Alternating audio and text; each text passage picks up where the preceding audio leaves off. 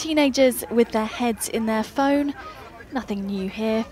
All gathered in a park, maybe a bit strange. It's because they all want to be the very best, like no one was before. They're playing Pokemon Go. Yes, Pokemon. That means that there's a Pokemon near, so it might be a rare Pokemon that I don't have. That game played by primary school kids in the early 2000s. And because of it, things like this are likely to start happening right here in the UK. The new version of the game uses your phone's camera and GPS to integrate Pokemon into the everyday world. So you could be walking to work and spot a Pikachu. What are you going to do? Catch it, of course.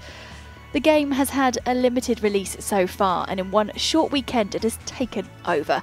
Already it's got nearly the same number of active users as Twitter and is getting downloaded more than Tinder. Who needs to find love when you've got Pokemon? This Twitter user in Rochester, New York found nearly everyone was out playing. Pokemon? Pokemon? Pokemon? Yes. Pokemon. Pokemon? Yes.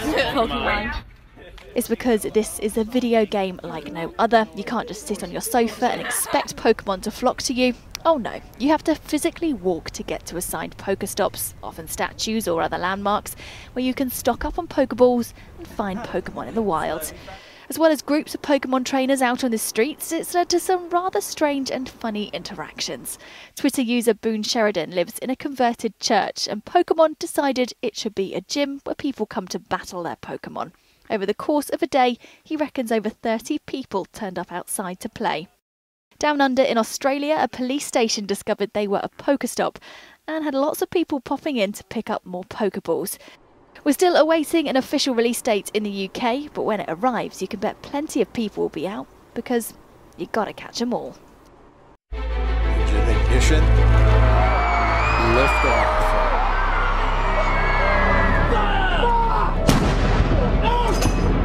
If you don't represent women in politics,